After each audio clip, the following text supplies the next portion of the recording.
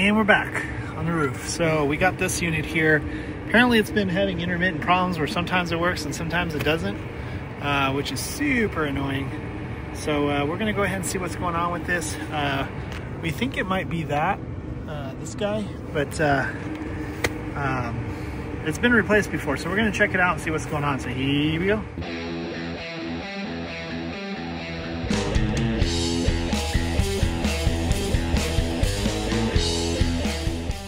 W to C, I have a call.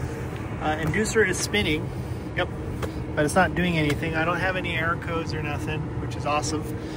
So we're gonna go ahead and reset this guy. But before I do that, I wanna make sure there's actually gas coming through. So there's a regulator right here, and it snows and it freezes and it's been raining a lot. This right here is called a limiter. This is what allows you to put one of these inside without having to run a vent outside. But when they put them outside, you're supposed to put what's called a vent protector. There's a picture of it. And that basically prevents water from getting in, because what'll happen is water gets in here, and then when it gets super cold, it freezes and it causes the gas to not pass through it. So when that happens, then you don't get any gas, and then you get a failed ignition. So we're thinking that's what happened with this. So because of that, I have another one. The problem is nobody stocks the stupid vent protectors, so I have to order one. So we're gonna, if I determine that's the problem, we're gonna go ahead and replace that, and I'll come back and put the vent protector on there. But yeah, so, because apparently this valve has been changed, and so has that, what do you call it? You know, that thing, the regulator. Yeah, anyway, so let's go ahead and see if we have gas. We're just gonna open this port up. If there's gas, it should come spewing out. For safety, I've disconnected the igniter just in case. I don't want that thing turning on. Well, we got gas. All right, our pressure switch is closed. So we may have a problem with the smart valve, or in this case, the not so smart valve. According to the schematic, black and white is 24 volts all the time, whether there's a call or not. Okay, so we got 24 volts. So white is common. So for blue and white, that's our pressure switch. So our pressure switch is what energizes this valve, okay? This orange wire is ODP output, and basically whenever it detects flame, it'll send 24 volts to the blower, or I'm sorry, to the circuit board, telling it that, you know, its ignition has processed, and then it'll turn other stuff on. So that's why we don't have any voltage there unless it lights. And so that means that this valve is bad. So all our control boards and everything are working. So we might have a bad connector or something. It's hard to say. But yeah, I spoke to the last tech here, and he had banged on that thing, on the regulator, and it came on. So, but that regulator's on the same line, so that's probably what happened. So I don't think it's a regulator because we got gas. I'm still going to come back and put that vent protector on there. But we need to see if we can find another one of these valves. Black and white, 24 volts all the time, call or not. The blue goes through the pressure switch, so that's what calls for this. And then the orange sends 24 volts to the control board, which tells it ignition is complete, and then it'll turn on fans and whatever. So yeah, so I need to see if I can find one of these and get this changed out, and then hopefully everything works. All right, so we're back on this one. Got the smart valves. Also got one of these guys. That's the Ignitor thing. So we're gonna go ahead and put a new regulator, even though the old one's fine, but it's got, you see this thing right here? That's what's called a limiter, and that's pretty much for indoor use only. If you're gonna go outdoor, you wanna have this big blue thing. It's called a vent protector. So you just unscrew that little brass piece, which is the limiter, see, and then you just screw this on. Of course, nobody carries them in stock, so we have to stock them, but they're really easy to do. And I was just going to put this on the old one, but we're worried that there already might be water in there, so we don't want to risk them going down again. So I'm going to replace the regulator, the gas valve, and then the igniter assembly. Cleared away, so we're going to break this here at the union. So this is a spud wrench. It's known as a monkey wrench. Works great for gas valves and for unions. Oh, other way.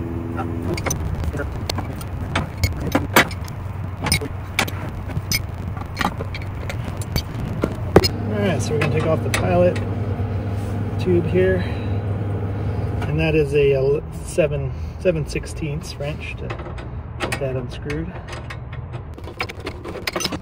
This is called pipe dope. I brought it with me from California. I haven't been able to find it in Oregon. I have one more, so after that I'm going to have to use the crappy stuff here. I don't use tape. I know a lot of you say I'm supposed to use both, but I've had luck with this.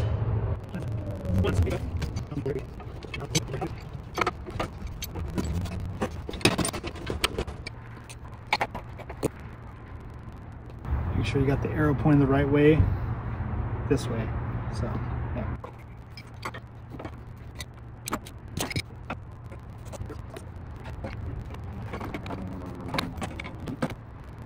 And putting on our vent protector. And we'll leave this cap off because we need to set the gas pressure for this first.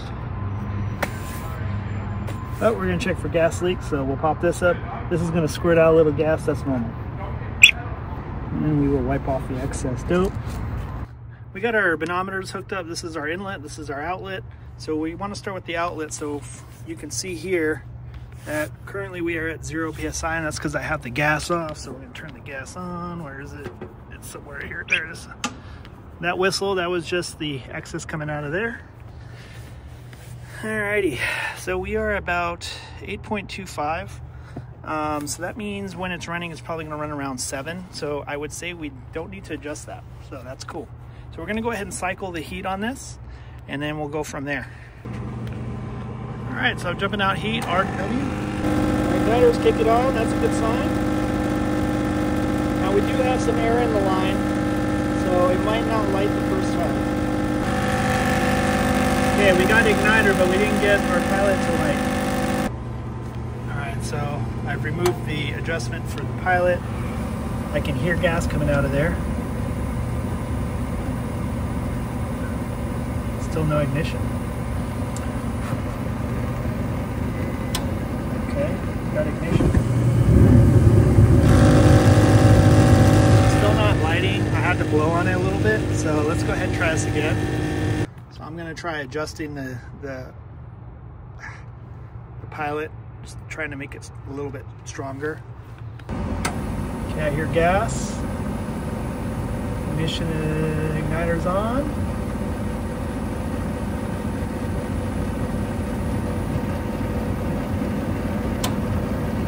Okay, it lit. Sweet. Alright.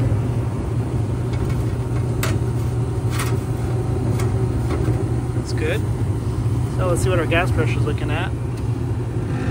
It's at 3.52, so it's about where it needs to be. I'm going to crank her down just a smidge. I find that usually about 3.4 is a good number for us here. We're going to light her up a bunch of times because I just want to make sure it lights up every time. But yeah, I basically just turned up the pressure for the pilot. Alright, so we're going to try her again.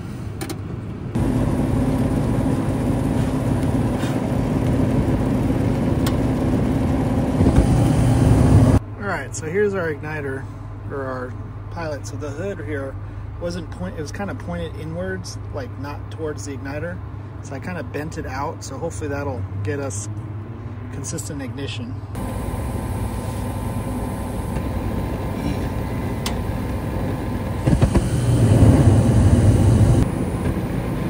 Okay, yeah. All right, we are good to go. Yes. Oh, what a pain in the butt that was. All right, well, I'm gonna cycle it a bunch more times just to make sure, but I think we're pretty much good. The pilot just like ignites like super quick before I had to blow on it, and that was just because that hood wasn't pushing the gas directly into the igniter. So anyway, we adjusted the pilot from there. That's a cap, so you take that off, and then you can use the tiny little flathead to adjust that. So we cranked that up. We've already adjusted our gas pressure. We put all of our plugs back on. We adjusted our igniter, or I'm sorry, our regulator, and we put one of these vent protectors. That's what they're called. The official name of this is a vent protector. So yeah, we should be good to go.